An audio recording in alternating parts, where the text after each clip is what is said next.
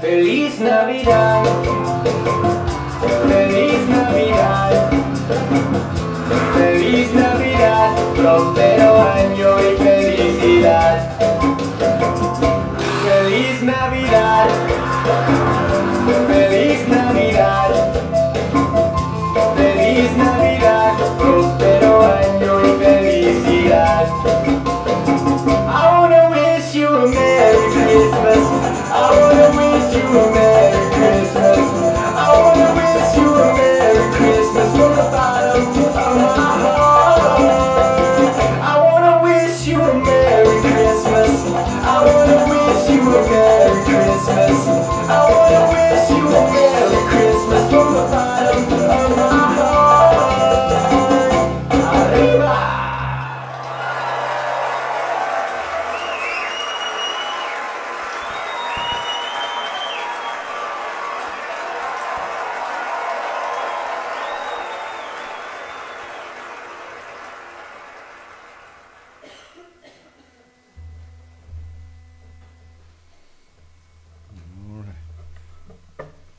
We had several Spanish children yesterday, and when he started singing Feliz Navidad, oh, they just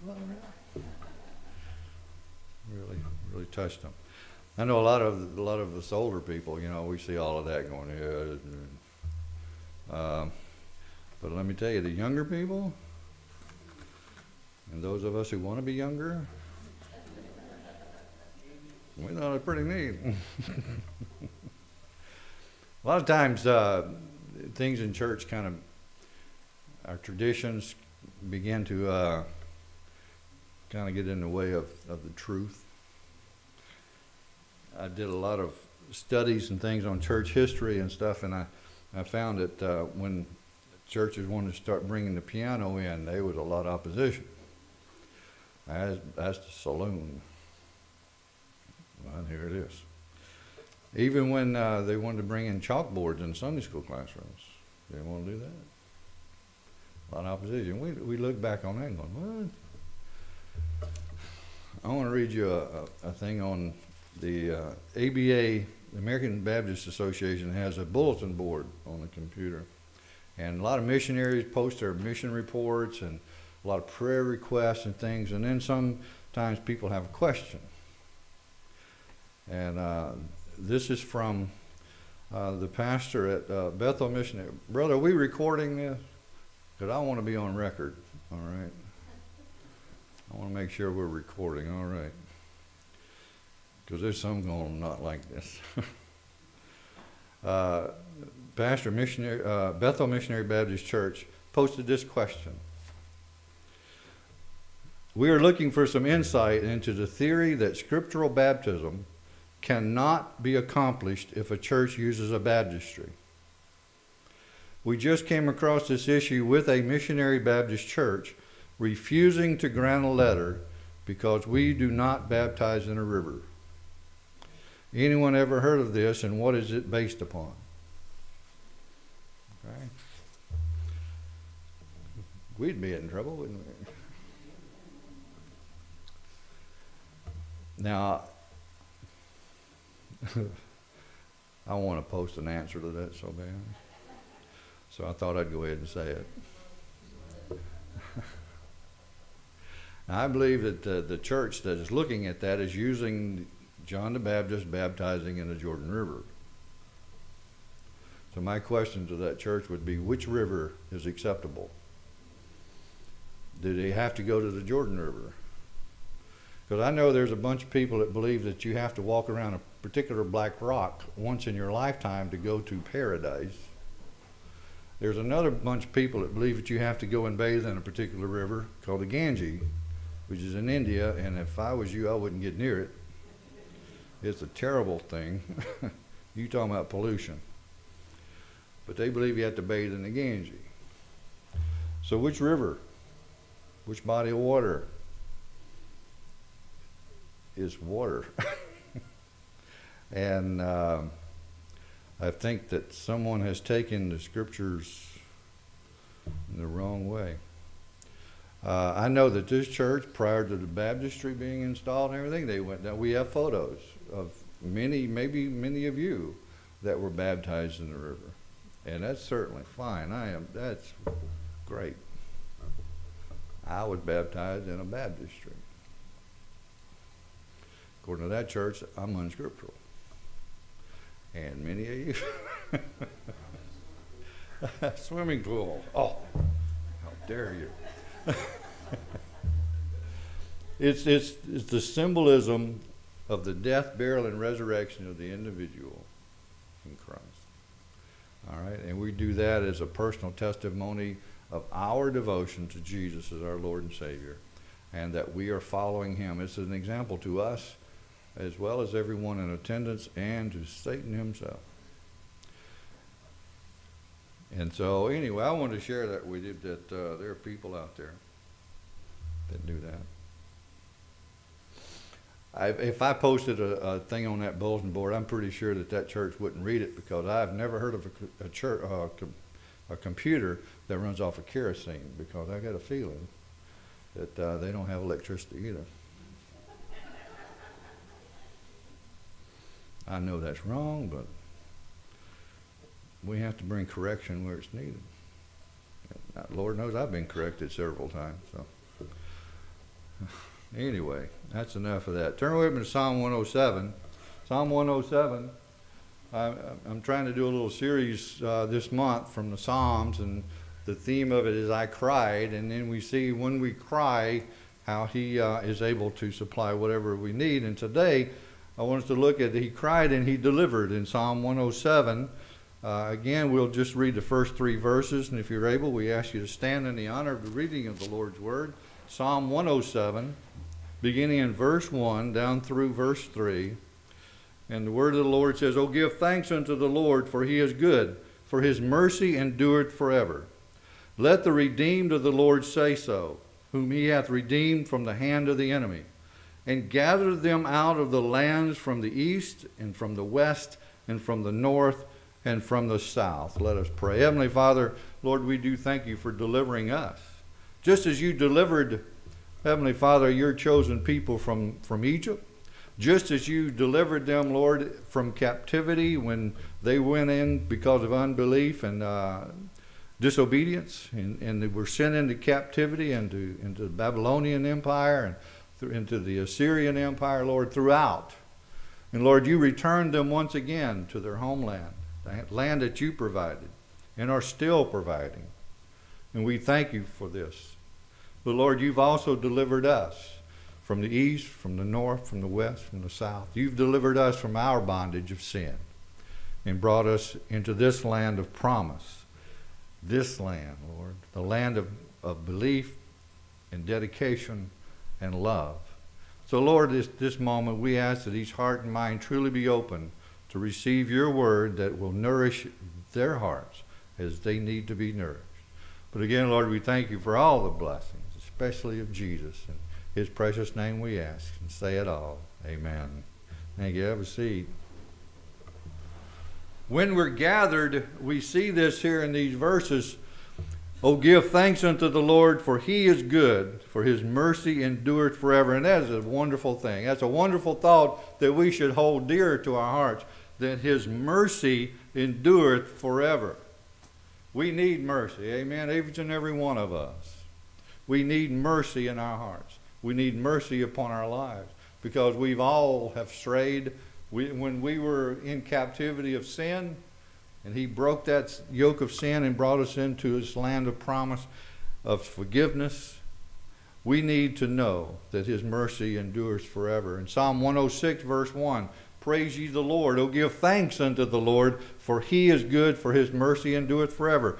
Just as in 107, 106. I mean, it's repeated and repeated and repeated, because we need to know that truly and hold that close to us, that his mercy endureth forever. Because, let's be honest, if you stand in front of a judge, you don't want justice. No, you want mercy. And so that's what we have from God. We have mercy because the Lord Jesus has paid our sin debt. Just as if you were arrested for some crime and brought before a judge, and he says, all right, because of what you've done, you have to go to prison and you're going to be locked away for years and years and years. And someone walks in and says, Your Honor, I'm going to serve for them. I'm going to stand in their place. I'm going to pay their price for what they've done. I'll take it. That's Jesus. That's exactly what Jesus has done for us. His mercy endures forever. In Isaiah 44, verse 22 through 24, I have blotted out as a thick cloud thy transgressions, and as a cloud thy sins. Return unto me, for I have redeemed thee. Sing, O ye heavens, for the Lord hath done it. Shout, ye lower parts of the earth. Break forth into singing, ye mountains. O forest and every tree therein, for the Lord hath redeemed Jacob, and glorified himself as in Israel. Thus saith the Lord thy Redeemer, and he that formed thee from the womb. I am the Lord that maketh all things, that stretcheth forth the heavens alone, that stretcheth abroad the earth by myself. You see, when we look at God and glory in his majesty, and we see through his word a description of him, and we see that and truly come to an understanding that he is God, not me, not us. No, he is God, and his majesty endureth, and his mercy endureth, and everything is based upon him and him alone.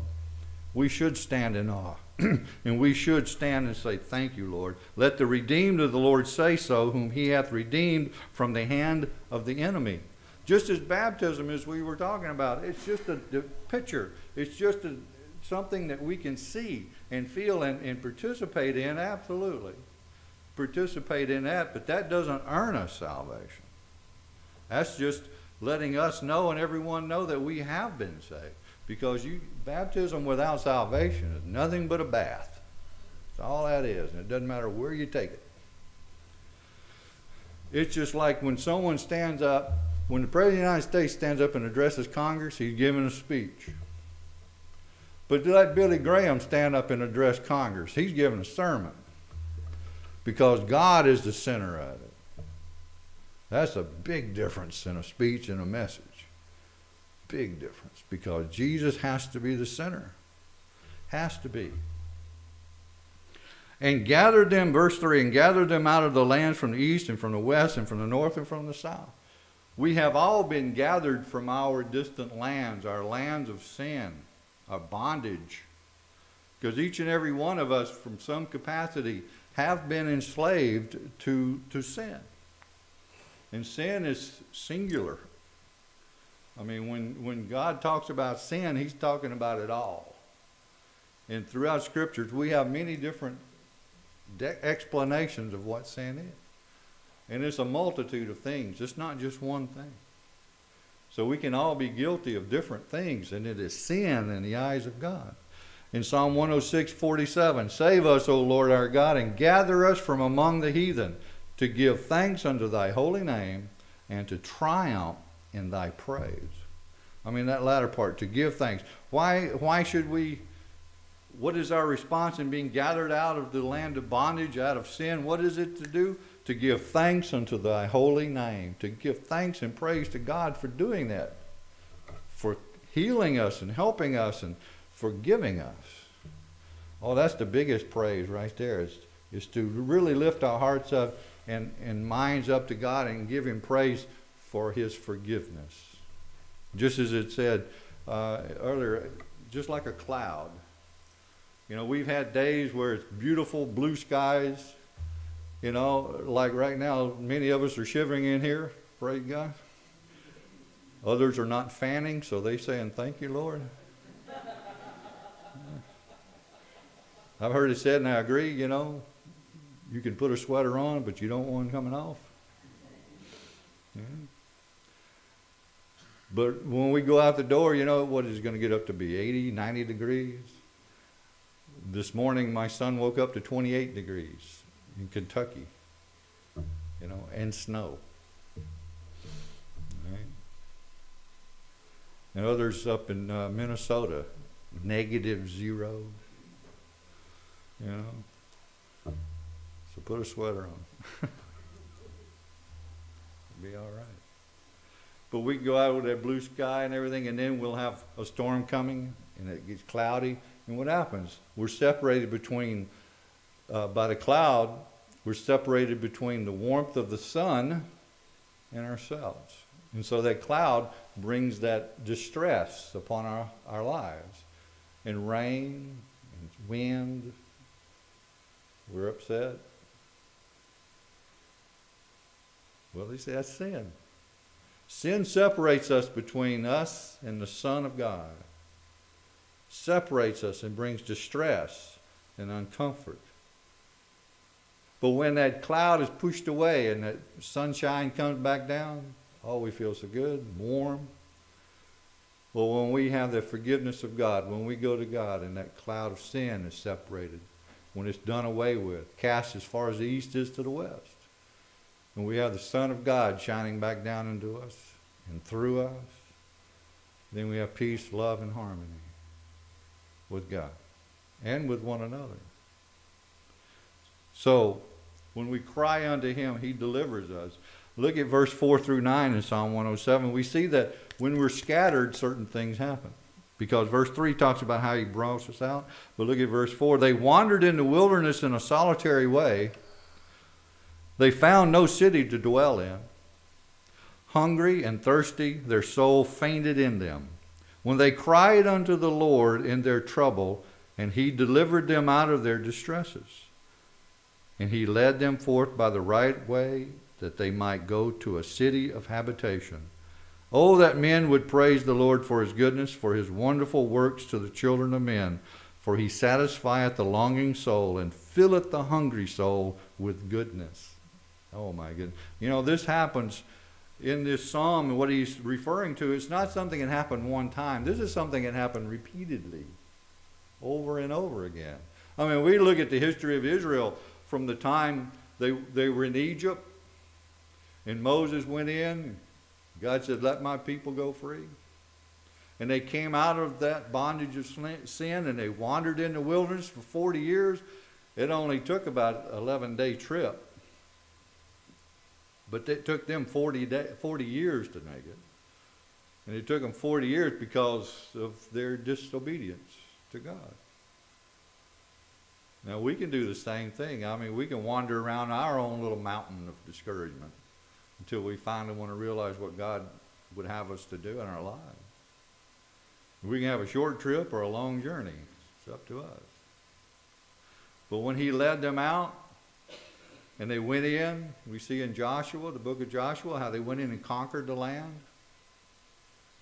And then they had different turmoils. We have the judges, how the judges had to rise up and judge the nation and save them time and time again.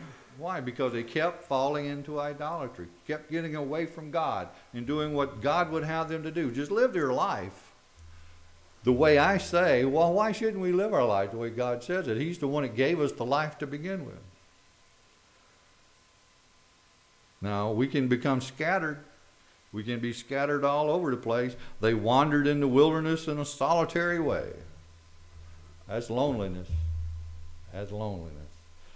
People will perish unless they call upon God. They're going to perish if they don't. In Psalm 106, 44 and 45, nevertheless, He regarded their affliction when He heard their cry.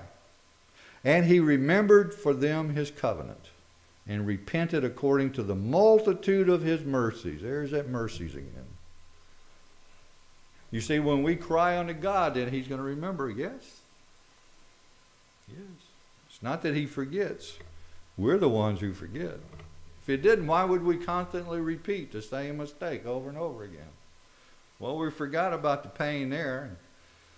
Oh, I can do it this time, and we fall flat. She's being scattered around to wander about seeking physical protection and help. All right.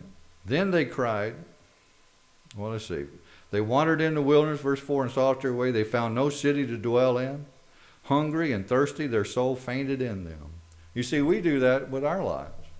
We wander around thinking we're having fun or doing something, and then we realize, wait a minute, I'm all alone here. And I'm hungry, I'm thirsty, I've lost everything, I don't have what I need. Hungry and thirsty, their soul fainted in them. Now, what did God promise the children of Israel when they went into that new land? A land flowing with milk and honey. Because they were hungry and they were thirsty and their soul fainted in them.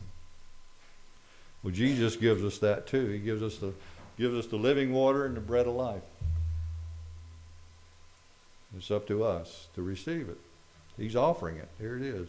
In Psalm 34, verse 10, the young lions do lack and suffer hunger, but they that seek the Lord shall not want any good thing. Again, I have to bring up the Apostle Paul. You look at his life. Yeah, he had a lot of good stuff, didn't he? He thought he did, even though he was beaten and shipwrecked and all that stuff. Thrown in jail countless times. He thought he was, I think he would say, I have a pretty good life. Even though I do all this, and he was discouraged time and time again. Yeah, when he arrived in Rome, the people that met him at the dock, the Church of Rome, welcomed, and he went on into basically jail. But that encouraged him. Here's these people that had heard the word of God and had received salvation, and they're meeting him and escorting him and ministering to him. And so that gave him encouragement. It should, and I would say it would. In Luke chapter 1, verse 53, he hath filled the hungry with good things, and the rich he hath sent empty away. You see, those of us, we look at ourselves as being financially poor, but there are a lot of rich people who are spiritually poor. And they're living wasted lives. And verse 8, oh, that men would praise the Lord for his goodness and for his wonderful works to the children of men. You see, when people see how we're living our lives openly, before everyone, living our lives joyfully, happily, they see that and they realize, irregardless of how much finances they do or do not have, they see what's lacking in their lives through the joy and love that we have. And that draws them in, draws them to you. And you need to be ready to tell someone why you have that hope within you. And that's from the Word of God. So when we're scattered, he helps us. When we're battered, look at verse 10, 11, and 12 of Psalm 107. Such as sit in darkness and in the shadow of death, being bound in affliction and iron, because they rebelled against the words of God and contemned the counsel of the Most High. Therefore he brought down their heart with labor. They fell down, and there was none to help. You see, others are battered through their own earthly desires. We have people that are scattered, and a lot of that is that in their solitude and loneliness, that's emotional separation, emotional sin. Here other people are battered because they're trying to grab and fulfill their life through earthly pleasures. And they can't do it. I mean, seeking after worldly pleasures, you only end up in darkness. And you feel as though chains of iron are holding you down. Such as sit in darkness and in the shadow of death, being bound in affliction and iron. It's like you just feel like you're just chained up. I can't move. And then we get used to it. We get used to the pain. We do. We get up every morning, well, there's that pain again, and we just get used to wearing it. It becomes a part of us. And if we don't have it, we start wondering, well, what's wrong? I don't hurt. What part of me died last night? Well, we shouldn't grow used to it. We need to, if anyone who walks around with pain in their body wants to be rid of it. But there are also so many of us who walk around with pain of the heart. And that is a heavy burden, but yet we feel like we're just chained to it. It's part of us. And it shouldn't be. And they're that way, or we're that way, because we rebelled against the words of God and contemned the counsel of the Most High. Didn't want anything to do with it. In Proverbs 1, beginning of verse 24, because I have called and ye refused, I have stretched out my hand and no man regarded. But ye have set at naught all my counsel, and would none of my reproof. Wouldn't have anything. I also will laugh at your calamity. Wouldn't that be terrible to have God do that? I've told you and told you, I'm not messing with you anymore. That would be a terrible thing. I will mock when your fear cometh. When your fear cometh as desolation, and your destruction cometh as a whirlwind, when distress and anguish cometh upon you. That would be a terrible thing, wouldn't it? But look at God and how he treated Israel, his chosen people, when they continually rebelled against him and going into idolatry. Time after time after time, what did he do? I've had enough. You won't listen to me, you just listen to Nebuchadnezzar over there in Babylon. You see, you want his counsel? Go ahead. Go ahead. Put them under affliction. Use this unbeliever as his instrument. What? To get his people's attention. What do we need? What do we need? Do we need a government? They come down and tell us what to do? Or do we need God and follow and obey him? Never put anyone in God's place. Psalm 31 verse 10, for my life is spent with grief, and my years with sighing. My strength faileth because of mine iniquity, and my bones are consumed. How many of us have thought that? How many of us have in our own way reflected verse 10 of Psalm 31? For my life is spent with grief, and my years with sighing. Oh, woe is me. And my strength faileth because of mine iniquity. Mine. We have to take ownership of our problems. I've done this. This is me. I've done this to me. That's how I knew when I got out of that freezer that I found salvation in. When I crawled out of there and realized that I was the one who was pouring that liquor down my throat. Nobody was doing it to me. I did that. And by me doing that over and over and over, I've caused this. Me. And I had to take ownership of that. And I had to say, I've had enough of that, Lord. But Lord, I can't do this. I need help, and I need your help to do it. And he forgave me of my sins, and he pulled that away from me. Slowly. Because I had to go through it. I had to experience that pain. I had to experience what I have done to my body, to my mind. I had to experience that and go through that and understand fully of my pain. But he was right there with me every step of the way. Whenever I felt weak, he lifted me up. Whenever I felt I just can't do this, his word spoke to me. You say, well, you just had Jesus as a crutch. Praise God. He held me up. I leaned on him heavily and still do. For my life is spent with grief, and my years with sighing. My strength faileth because of mine iniquity, and my bones are consumed. Yeah, I had that. And occasionally I even feel like that. I let things happen around me that start affecting me, get discouraged, sometimes get flat out mad. Just want to go kick a mule. But we have to remember how the Lord has saved us and brought us, because when we cry, He delivers us. Because when we do that, we know that He is our Father, our Heavenly Father. Verse 13, Psalm 107. Then they cried unto the Lord in their trouble. You see, unfortunately, that's when we do cry. We cry when, Lord, I'm in so much trouble. And He saved them out of their distresses. He brought them out of darkness and the shadow of death, and brake their bands asunder. He broke them. Oh, that men would praise the Lord for His goodness and for His wonderful works to the children of men. For He hath broken the gates of brass and cut the bars of iron asunder. He just cut them in two.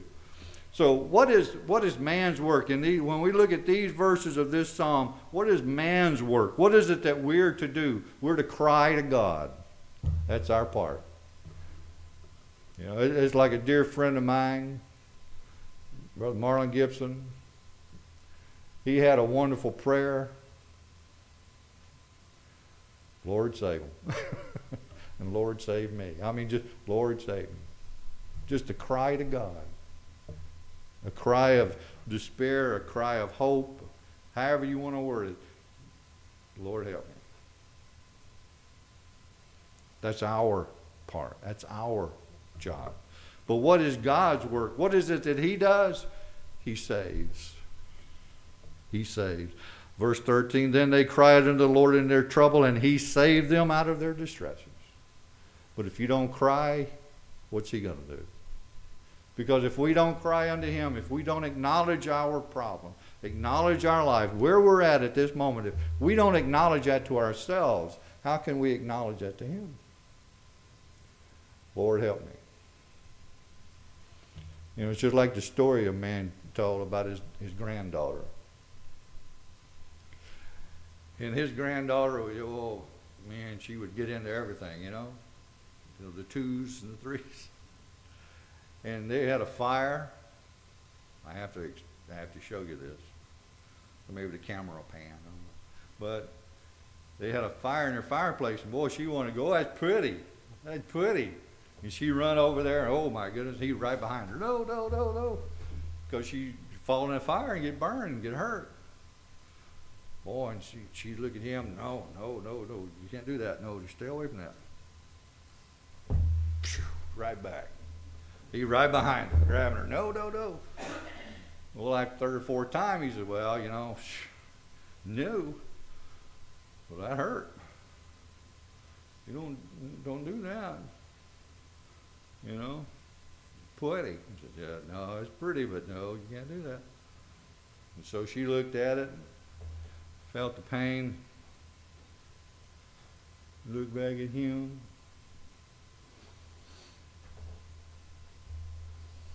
Take me. How many times do we say that to Jesus? Lord Jesus, just take me. Take me in your arms and hold me and secure. Lord, be my Father. Be my support. Be my strength. You see, God gives light, life, and liberty.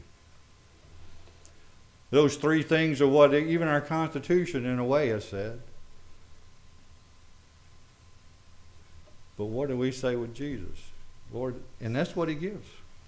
When anyone is freed from prison, and you see these people that were wrongly accused, a man I think was released from prison like 27 years or something, did not do the crime, and they finally proved that. No matter how many times he said, I didn't do it, they finally realized, well, the prosecuting attorney was wrong, everybody was wrong. Somebody had it in on this guy. 20-something years, 27 years, I think. And they let him out. We're sorry. You didn't do it. All the news media is sticking microphones in their face and wanting to know what he's going to do about it. You know what he said? I forgive them. They can't wrap their head around that. But isn't that what Jesus has said to us? And He's freed us from prison, the prison of our sins, our iniquities, our transgressions. freed us from all that and forgiven us. And all he really wants us to do is say, Lord, thank you. I praise you. And lift our hearts up to him. In Romans chapter 12, beginning verse 14, and we'll close with this. Bless them which persecute you, bless and curse not. Rejoice with them that do rejoice, and weep with them that weep. Be of the same mind one toward another. Mind not high things, but condescend to men with low estates. In other, humble yourself. Be not wise in your own conceits. Recompense to no man evil for evil. Provide things honest in the sight of all men, if it be possible. I like that part. If it be possible, as much as lieth in you, live peaceably with all men. In other words, if you can't, if it's just impossible, it's not you, it's them. You're trying your best, but they won't allow it, then move.